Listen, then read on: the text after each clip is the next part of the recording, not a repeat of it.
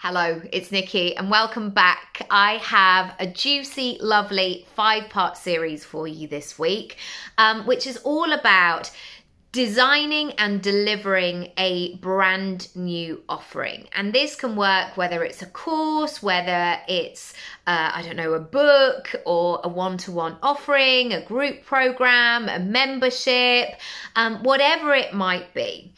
And I really want to dive into this from a place of helping you to come to some decisions based on the business model, the lifestyle that you want to have.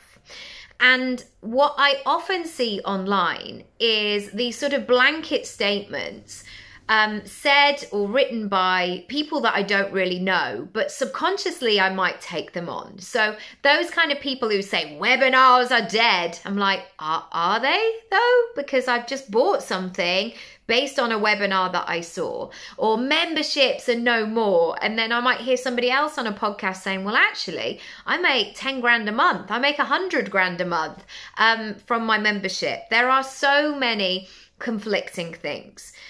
And I do think sometimes people will create these titles because they want to be, not dramatic necessarily, but they want you to find out more. They want you to maybe buy the thing that is the opposite to those things.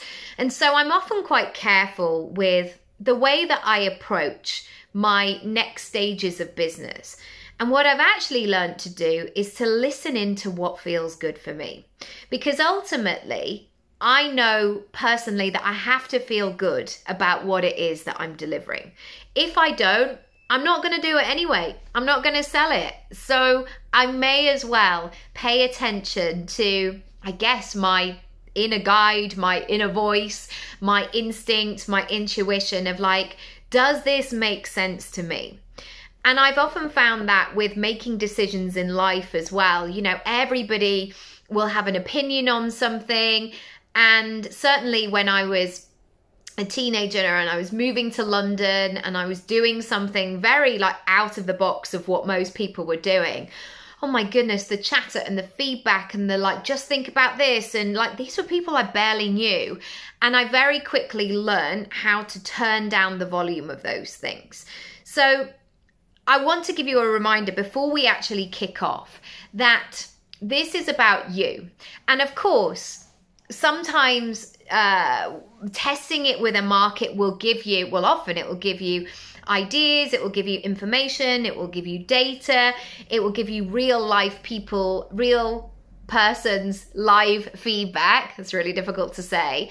But I don't want you to discount your own feelings and thoughts and your inner knowing. That is really, really important because it has to feel good for you. There's no point actually doing the opposite where you follow what everybody else out there says, and then you have that disconnect yourself.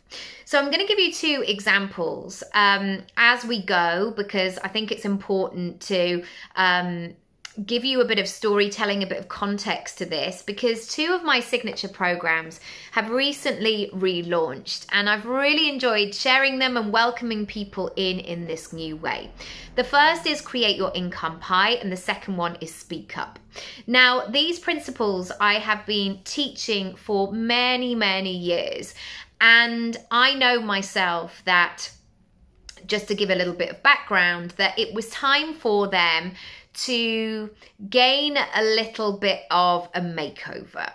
And what I actually found was when I went in and I looked at what needed to happen, I ended up doing a lot more than just a makeover. I actually ended up rewriting, restructuring, adding in, and really boosting up these courses, these offerings to be something that was really great.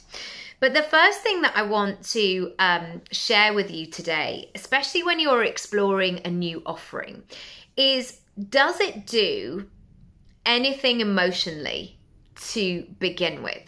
Now, this of course might be in the transformation, or it may be like, I could do this, I could sell this thing that people keep asking me and I keep giving them the information for free.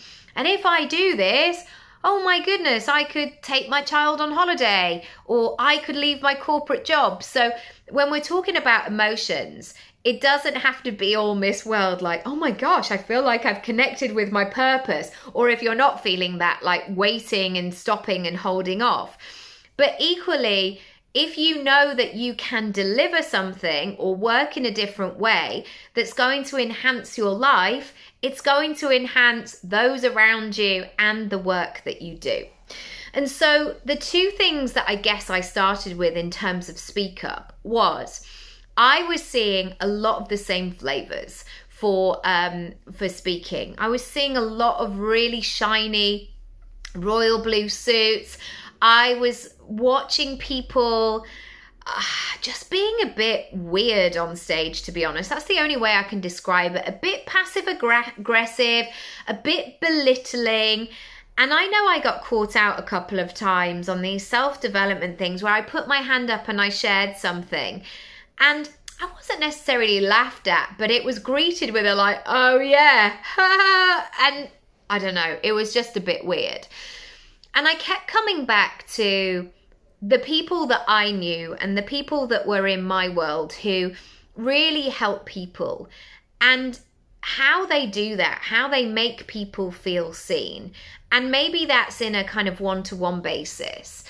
And I knew that lots of those people were really struggling with becoming more visible.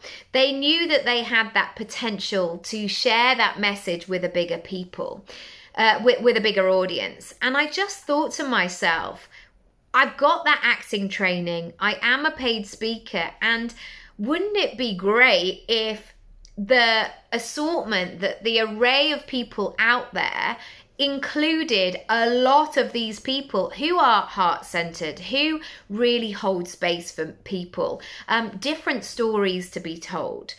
And so I don't like to say that I got anger towards it, but I was beginning to get this frustration. You know, there was this story all the time of imposter syndrome, and I just thought it was such an unhelpful phrase. I was like, why are we identifying with this thing called imposter syndrome? And then of course I went into a bit of pageant mum of like, you should be there, get to the front, you're amazing, you can do this. And instead of just, you know, doing that, I wanted to help people to find it for themselves. Likewise with when I started to share this designing your own business model work, it was in my early 30s, maybe just before I'd become a mum. And I was just thinking that early 30s was a real moment where people were told they had to shelve their dreams because they were old now. They should know better now. They were an adult now. And I know everybody's in a different situation, and certainly some of my friends in their early 30s, you know, they were at capacity, they were caring for people, they were doing lots of different things.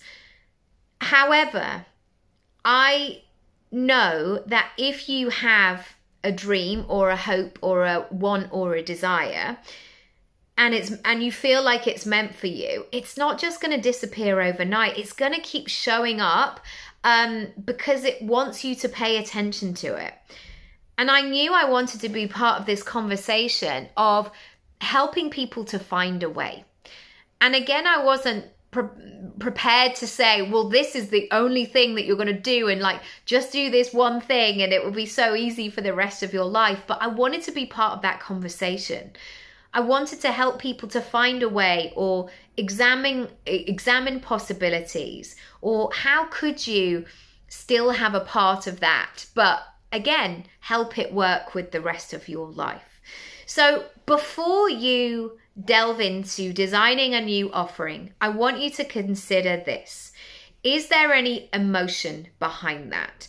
Is there something within you that really goes, woof, yes, actually, this could unlock something? So again, this could be for your client, for your customer. You know, I love it now when I see people who have done Speak Up, for example, and they go and I see them on stages, I hear them on podcasts, you know, huge things. I see them on the telly, sitting on the sofa. And likewise, you know, I love it when I get messages from people who have done Create Your Income Pie, who say, I've made space to, oh yeah, it's emotional. I made space to welcome the baby that I wanted to have. or I can now take care of my husband, or I found a way that I can work 2 days a week, and so I'm not in this constant cycle of burnout. Whatever it is, everybody's dream will be different. But for me, that's why I keep coming back to this work, because it's emotional for me. I know that power of that transformation, and I know that that feels really good, the way that I can deliver that and help people and really work with what's going on for them. So that's your first test for today. When you think about this, when you explore it, does it cultivate an emotional response? And if it doesn't immediately, can you find one? Can you explore further? What kind of impact or help could you truly create from putting this offering into the world? And again, this might be a test. If you get to the end of it and you're like, actually, it's not going to do anything. It's a bit useless, really. I don't like saying the word useless, but it's, you know, it's a very average idea I've had. And I'm speaking from my own experience here. Sometimes I'm like, yeah, this idea is not going anywhere. And so this exercise, this process has given me the nudge that I need just to park it. Maybe revisit it later on, but certainly it's not for now. So I hope you enjoy that. As always, let me know. The most kind of significant in terms of designing a new package, offering service for this, is create your own income pie. So if you want to find out more about that, I will leave the link down below. There is a done with me option and a DIY option as well. So I hope you enjoy, and I'll catch you in part 2. Bye.